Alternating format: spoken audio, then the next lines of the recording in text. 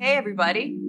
Thanks for tuning in to the Hanging On to Hope podcast. I'm Brenda J. And I'm Karen Wonder. And we are hangingontohope.org.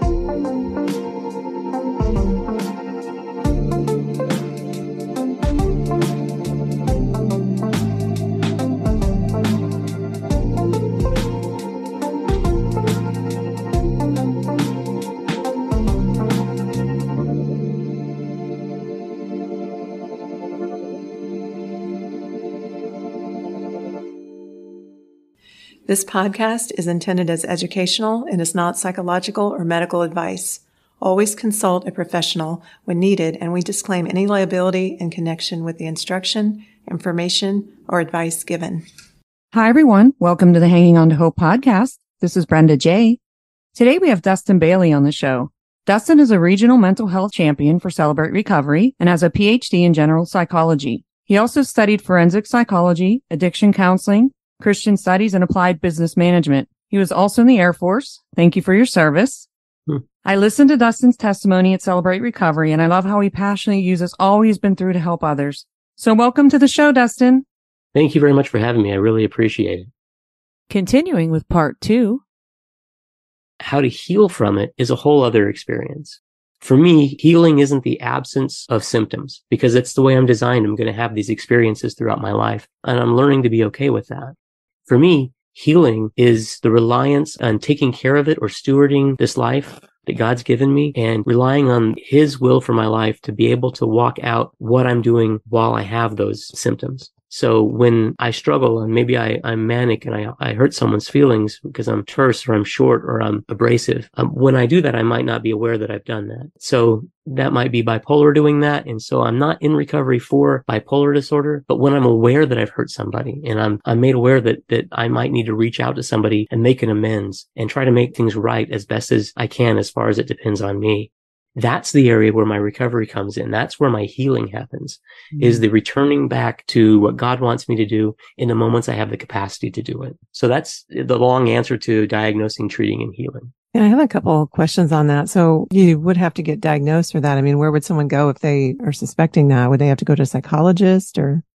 There's a lot of different open doors to starting that process. One of the first things, if you're not comfortable going to a mental health professional, you can see your actual physical doctor and say, hey, I believe I'm experiencing these types of moods and I'm not sure something's up. And I want to know what more is there.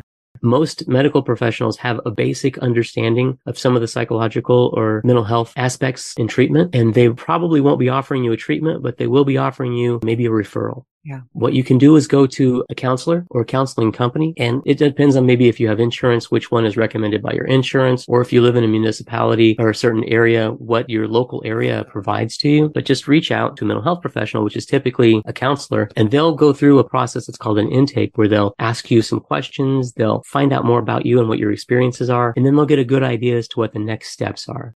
A psychiatrist is typically the person that prescribes the medication and makes sure that your medicinal part is in line. And they usually come a little later down the road. But psychology, therapy, those are great places to start. And there are some resources that are out there if you need to find one. If you're in crisis right now, or if you're a person that's listening and you're really in a state of crisis or in a state of not knowing if you can continue moving forward and you're really heavy in this experience, I would encourage you just to dial 988. And 988 will get you connected with somebody that can walk you through a process of telling you what your next steps are. Another resource you can use if you're looking for counseling and you're not sure where to go for it is each community has a thing called Community Information and Referral or something like that, which is a municipality that keeps track of all the different providers in your area. That's a good place to go to be able to find resources where you can find help. You can find a person that can walk you through that. A website you can go to is called SAMHSA.gov, Substance Abuse and Mental Health Services Administration, SAMHSA.gov. And they've got a locator on their site where you can type in your zip code and it'll give you a list of different providers in your area. Now, they may or may not accept insurance. They may or may not accept new clients, but it's a starting point. It's a great place to be able to start asking that question to find that answer. Yeah, that's good information. And I mean, is it something that can come on from like maybe somebody that's gone through like a traumatic event and maybe never treated it? Can they become bipolar? You can develop mental health challenges of all kinds based on different events. What it is a change in your brain chemistry. When you talk about traumatic events, PTSD, CPTSD, those are actual injuries. Those are brain injuries. There's a part of the brain that's been harmed physiologically. And because of that harm, you could also have a change in brain chemistry, and that brain chemistry can then bring around mood disorders such as bipolar. So there's a possibility for that. There's also what we talked about before, that comorbidity, those two things happening at the same time. You can very easily have experienced trauma or experienced an event that can trigger this chemical imbalance in your brain, which results in a mood disorder or a personality disorder. So the short answer is yes, that could potentially happen, but I would say that you definitely want to talk to somebody and walk through what that looks like, because the way that you approach them is different. And being able to have a different approach for everything else, just like if you were to go to your physician and you were to say, hey, look, I'm sneezing a lot and I'm also got this rash on my skin. It could be allergies and you're breaking out. It could be anaphylaxis. There could be a bunch of different things going on, but your treatment would probably be something that's a combination of something that helps with the symptom of sneezing and something that helps with the rash. And likewise, when you're getting into mental health treatment, it's the same thing. There's a different treatment approach for each of the different experiences that you're having. You want to make sure that you can bring on healthy approaches to handle whatever you're experiencing. Yeah, I have one more quick question. Sure. Argue with this. I know some friends that are going through some things right now, so I'm curious about this. So what if you suspect that someone is going through this, but they don't see it? Do you have any advice for like the loved ones around them that might be able to help?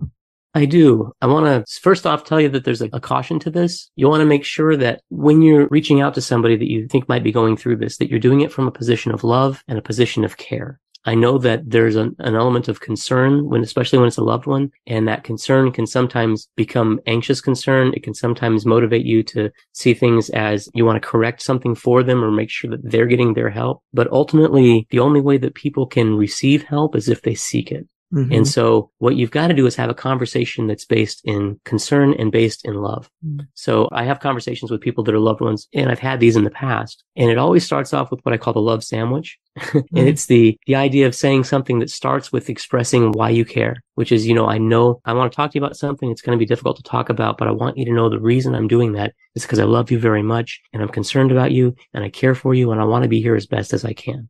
And then from there, you can ask the questions. I've noticed, using kind of a personal perspective, an I-me perspective. Mm-hmm. I'm concerned because I've noticed that there are some differences in your behavior, and I don't know that they're doing good things for you, or that they might not be healthy, or that I'm seeing this and it might be putting you at risk. And I'm wondering if you've considered talking to somebody about that, and then kind of go through that conversation that way. And then you want to end with the other part of the love sandwich, is the other slice of love bread, so to speak, which is the only reason I'm mentioning this is because I love you, because I care about you, and I want you to be okay. Yeah. So that the person knows that they're kind of covered in love in the process, but you also have a very real conversation in the middle.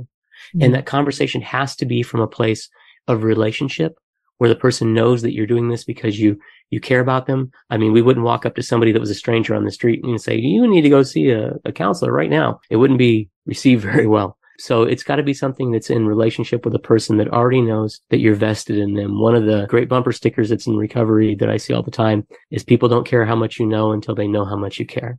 Mm. And so that's part of this. And that will be the first step, is basically expressing your concern, reaching out to them and telling them what you're seeing, what you're experiencing, what you're observing, and keeping it focused on what you're doing, not necessarily you saying to the other person, you're doing this and you're doing that and you're having this experience and you're doing this. You want to say, I'm seeing this, or I'm concerned because I am perceiving this, and then asking them what they see so that they can be the expert in their lives and you can keep it focused on what your motives are, what your experiences are. And then hopefully walk them through a conversation where they're willing to say, hey, look, at the end of it, I'm willing to help you in any way you want. I can come look some stuff up with you, or I can just sit here and be with you if you want, and we'll get through this together. Yeah, I think I overlove sandwich someone, because by the time they understood it, and then, I don't know, then they just seemed to like brush it off. Like, I don't know, it was strange. Anyway, can you overlove sandwich? You can have too much bread and not enough peanut butter and jelly. That's true. I've been there. What I do here, I like think, okay, I gotta have a fine line there. Needed more meat or something. That's it. And that's sometimes that's the hard part for a lot of folks. For me, in some of the earlier conversations, especially when I was struggling through codependency, I really wanted people to like me. I also didn't want to hurt their opinion or their feelings. And so I would kind of gloss over things. And I learned eventually that the best way that I can love somebody is to have that matter of fact part in the middle, which is really hard to do for me, but I've gotten better at it over the course of time. Yeah. When you realize you're doing it, like you said, it's out of love. It's, it's a motive of love, then it's easier to communicate that. Yeah. All right. So we kind of covered this a little bit, but so this is important to me. I know when you gave your testimony, you talked about how you were in an abusive family growing up, right? Yeah. Abuse going on. This is a podcast to help people heal from abuse as well. So can your mental health become worse if you are abused or come from an abusive childhood family? Absolutely. I think that's one of those givens. There's very few things statistically that are at 100% in this world, but one of the statistics is that 100% of people that are survivors of abuse or in current abusive situations are experiencing some form of mental health challenge. It's 100%. Now, the severity, the prevalence, severity being how severe is it, how large is it weighing in your life, the prevalence, how widespread is it, and how long is it lasting in your life. All of those can be variables that can be higher or lower. But if you're in an abusive situation where you're the victim of abuse currently or in the past, you've received trauma, and that trauma will manifest itself in ways that will affect your mental health and cause mental health challenges. Now, those things can be seasonal as well, and triggers are a great way of experiencing those. I know a lot of folks that have experienced and expressed PTSD. A lot of times your day is going swimmingly. You're having an excellent day. Life is going along. You feel like you're bobbing pretty good and it's a good vibe. And all of a sudden something will pop up and it will be a trigger. And when that trigger hits, you start to experience everything that comes along with PTSD. You start to experience anxiety. You start to experience fear. You start to have some of those same fight, flight, freeze responses that come through that aren't necessarily a part of the environment you're in. They're not a normal response to that environment, but because it's a learned response, something in your brain has said, hey, you have to react this way. And this can happen after you've been in treatment for a long time for PTSD, or for if you've been recovering from being a victim of abuse in past or present. So this is something that anybody that's been to this rodeo has seen, so to speak. And it's one of those things that you have to have a lot of patience for yourself, and you have to have a lot of grace for yourself too. When you have that experience, it doesn't mean that the work you've done in the past is not valid anymore. In fact, it's probably just as valid or more so because you're actually recognizing in real time what you're experiencing. But I would say that there are certain defense mechanisms that people build inside to be able to live through abuse. And when you experience those defense mechanisms, they can become unhealthy coping mechanisms that then change the way that you address the rest of the world in any given moment, which can sometimes, for me, hypervigilance, hyper anxiety, overanalytics. Those are things that were go-tos for me because it was important for my survival that I immediately read rooms, recognize dangers, and I'm the smartest person in that area, so I know where the first exit's at. And that was how I survived, and that cascaded into how my anxiety and mania manifests itself in my mental health challenges. So I would say yes. Yeah, I think that's really true. I'm actually taking a course right now where it kind of talks about that, about understanding your coping mechanisms that, they had a place at the time when you were a child or whatever to protect you, but then they're not helpful now, but you're so used to, they're like your standbys. You don't realize that they're hurting you. Yeah. I've done all these things to heal and just did like another round of EMDR. Mm-hmm. I realized I did all the healing and I have these great relationships with women and friends in church, but I thought I was healing and like maybe ready to, but the thought of a man it's a trigger like of even being in a relationship still to this point. So everything else is great. Then I'm like, no. I think it's ongoing, the healing. It's just different, different areas that it gets focused on at the time.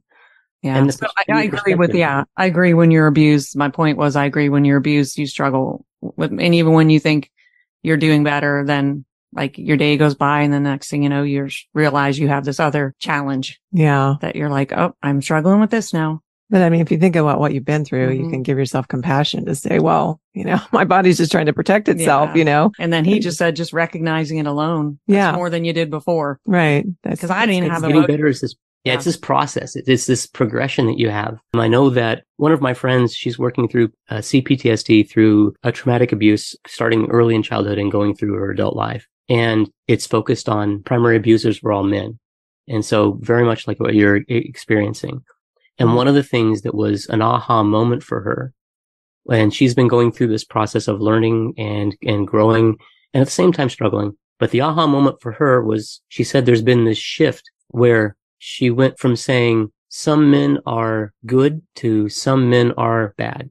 And that didn't dawn on me originally when I thought through that. But that was the assumption that the vast majority of the men in the world are bad, but only some are good and safe. And then through her process, she's come to a place where the vast majority of men that she experiences are neutral, and some of them are bad, and she still has to be careful and cognizant of that too. And her frustration was that she still sees some total strangers as being these triggering individuals in her life, regardless of not knowing their motivations. And my encouragement for her was that she's grown by leaps and bounds from being from a place where she couldn't be around men at all to a place where some of those men are harmful, but the vast majority of them are neutral. Mm-hmm. And that's been a lot of work in her life to get there. I guess I have come a long way then. Yeah. Because I was at the point where I couldn't be around any, and now it's like slowly letting one or two in. Yeah. Still being freaked out half the time, but yeah. Okay. So are there any other mental health conditions you've been seeing that we haven't mentioned on this podcast? Well, we focused a lot on mood disorders because that's my particular walk that I'm going through with bipolar. And a lot of my family also struggles with mood disorders, but there are personality disorders that are out there. Borderline personality disorder, BPD is one of those. There are people that are experiencing schizoaffective disorder, or that are having what are called psychotic episodes. Now, what I want to do is I want to clarify what that means. A lot of people, when they hear of a psychotic episode, they get very nervous or afraid for themselves because another person might be experiencing that. But all of it means is that the person that is having that episode is experiencing the reality that they're in differently than the one that you can observe. They're experiencing something with their senses that you can't experience with your senses. They're hearing, seeing, tasting, smelling, feeling something that their mind is telling them is existing there, and where yours isn't. And that doesn't put you in much danger. It might put them in some danger, but it doesn't put you in much danger. A lot of people will associate mental health challenges or mental health diagnosis and be afraid of people because they're afraid that these are people that are going to harm them. But the reality is only 4% of all violent interactions that have through hospitalizations or through police interactions, only 4% of those are from people that have experienced mental health challenges that are diagnosable. But at the same time, 26% of all people with those mental health challenges that are diagnosable will be victims of violence or victims of crime. So it's a way of thinking that's got to change a little bit, that this isn't necessarily the perpetrator of a wrong. More likely, it's going to be the victim of a wrong is a person that's experiencing a mental health challenge.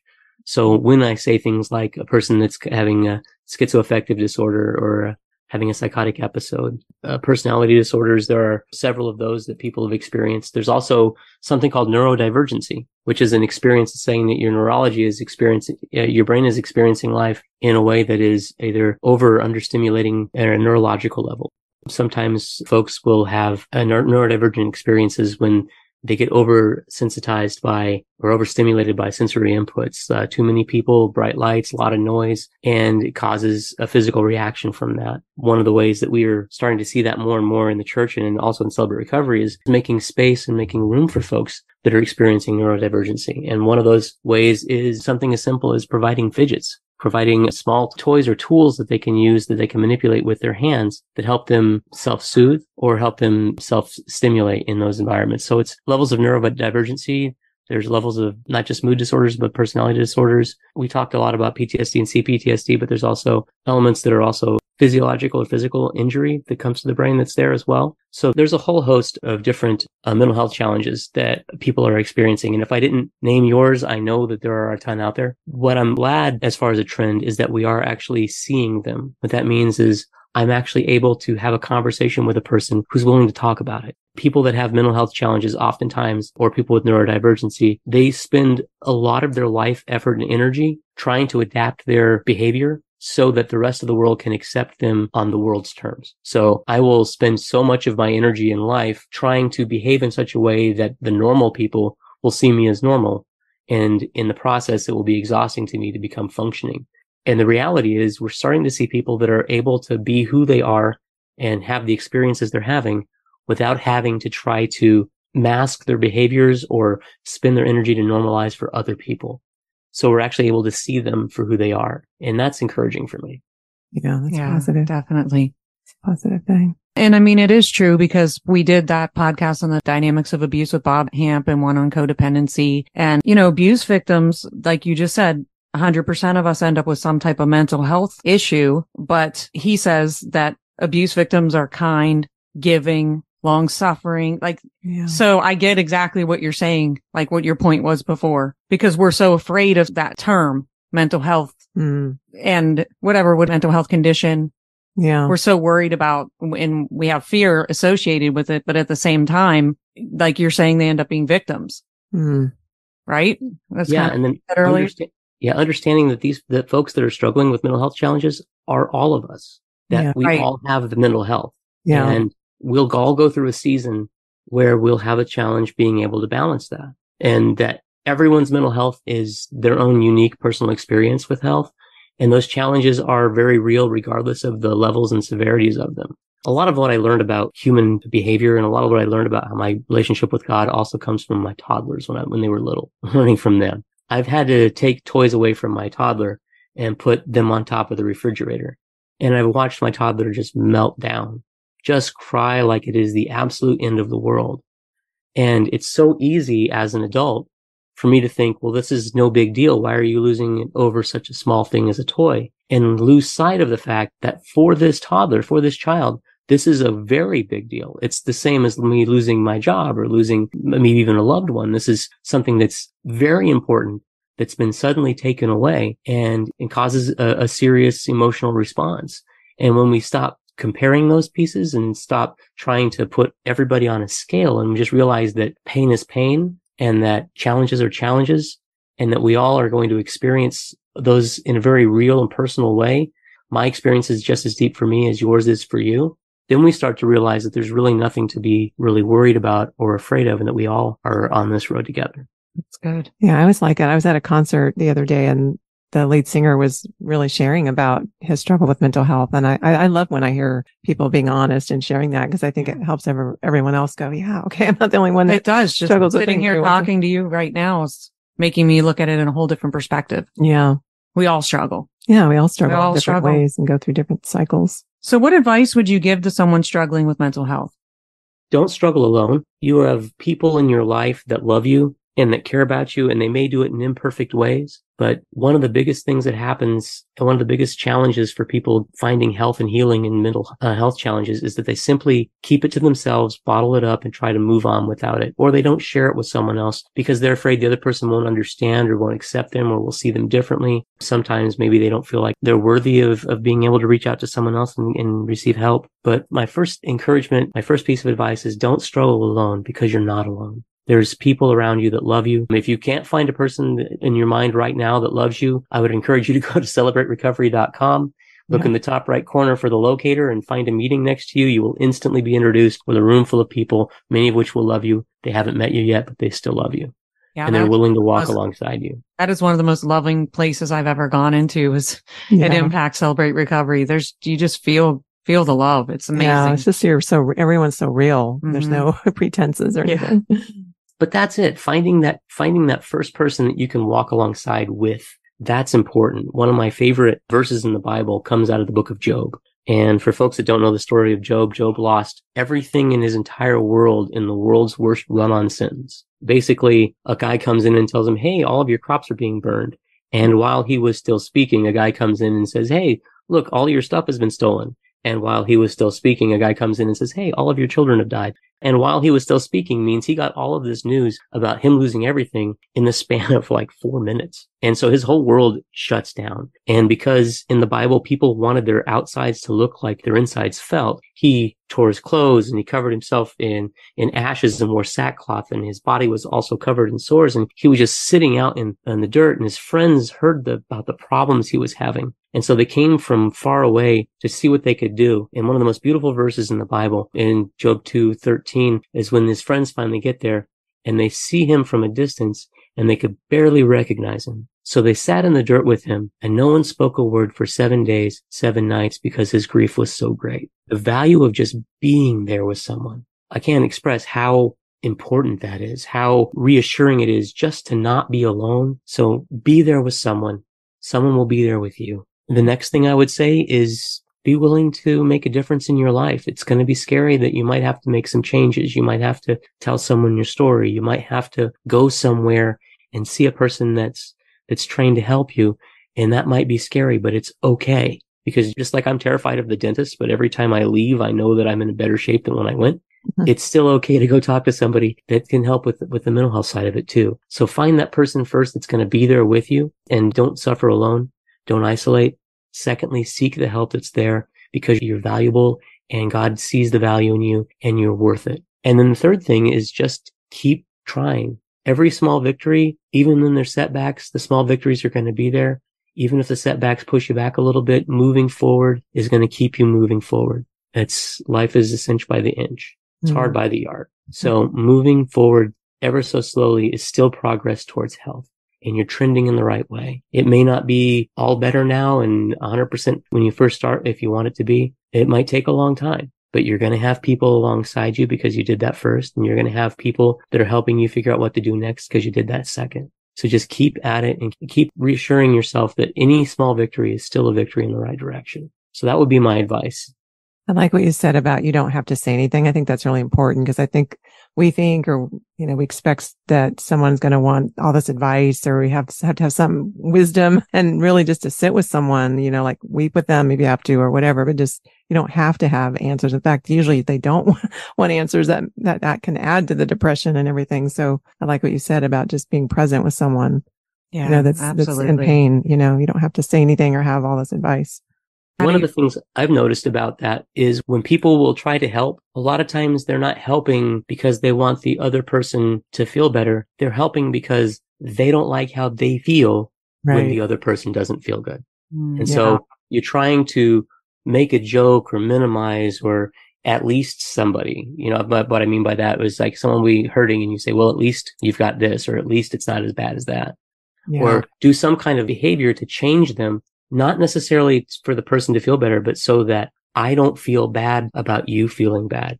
Yeah. And that's an awful lot of responsibility to put on a person that's already struggling to be responsible for my feelings as well as theirs. So it's really hard to do that. One of the things that I like about that is I'm reminded of the story of the Apple store. If you go to the Apple store, because you can't open your contacts. So you got your phone and then the contacts won't open. So you go to the Apple store and they're taught to put their hands in their pocket and never touch your phone. They'll walk you through it and they'll talk you through it, but they won't just take their phone. Now, they work at the Apple store, so they could take your phone and in 2 seconds go button, button, button. Here you go. It works. And they could you walk out and the person would walk out and they'd have their contacts. And that sounds good. But the problem isn't that they can't open their contacts. The problem is they can't navigate their phone. They don't feel comfortable on their phone. So instead, you help a person learn to navigate their phone, which would include opening their contacts, but they learn to do it themselves. And what ends up happening is now I feel like I've learned something. I've gotten better myself. It doesn't feel as good to the person that's helping. There's no attaboy in the back because you're not saving. You're just helping. But the other person gets a lifetime's worth of help in that process.